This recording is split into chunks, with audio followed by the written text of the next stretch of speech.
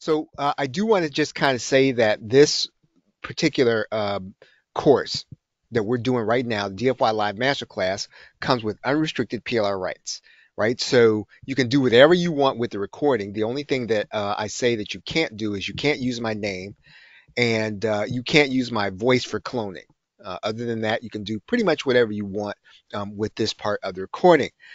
Now, I will say, I'm going to just say briefly before we get into this here, is that here's why I do this.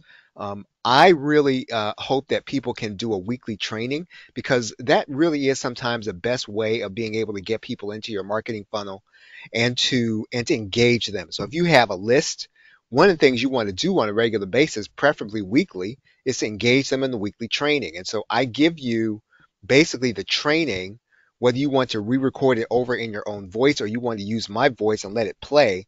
I take out all the personal references so that you can have a weekly training, and you use that weekly training to give a call to action. Very simple. Invite your people someplace where it can be on YouTube, it can be on social media, it can be on a webinar. You're just going to play the recording, and then you're going to put the call to action there for people to buy the course. So you want to get that course set up on your domain, and then you just let this webinar play, and then you give them a call to action at the end. Whether you stick it on there or you just annotate, the session, and you annotate it with the call to action where people can buy your course. Of course, you can use it as a bonus. So if you do affiliate promotions, you could use it as a bonus. It would be a little much to do that. I don't think you should do that, but certainly, again, the right to unrestricted, so you can do that. You can use it as its own product and an upsell. So you're getting, you get the sales pages. You can do that with do that with the recording. And if you just want to redo it in your own voice, you can do that.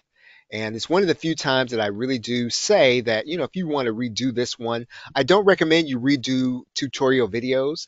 These I do. I think you can, and I think you should redo them in your own voice, do them live in front of an audience, and then invite people to buy the course. Now, again, you may not want to present live, and I know not everybody wants to do that.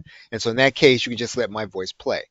Um, or you could just give people the PowerPoint presentation. You let somebody else read it on your behalf. And you could record them to read it, or you could let them get on a webinar, and then they could do it. You could take it and remake it in Pictory. Now, that's a bit of a process, but it can be done. And maybe one day I'll show you how to do that. But you could take this entire course. What you would do, depending on what kind of account you have, you could break this into two pieces and then redo both pieces in Pictory. And then what you're going to do is you're going to take those two pieces and either splice them together or just deliver them as two pieces, right? But you can remake this entire thing in Pictory.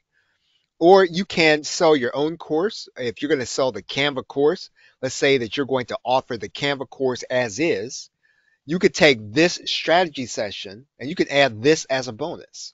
So in other words, you could say, well, I'm not going to sell this at, whatever the regular price is. I'm going to raise the price a little bit, and I'm going to add this strategy session along with everything else that people are getting in addition to the video course. These are things that you could do with the PLR. So that having been said, let's talk about Canva AI Advanced. Canva AI Advanced. And I'm going to talk first about PSD files. You may have heard this before.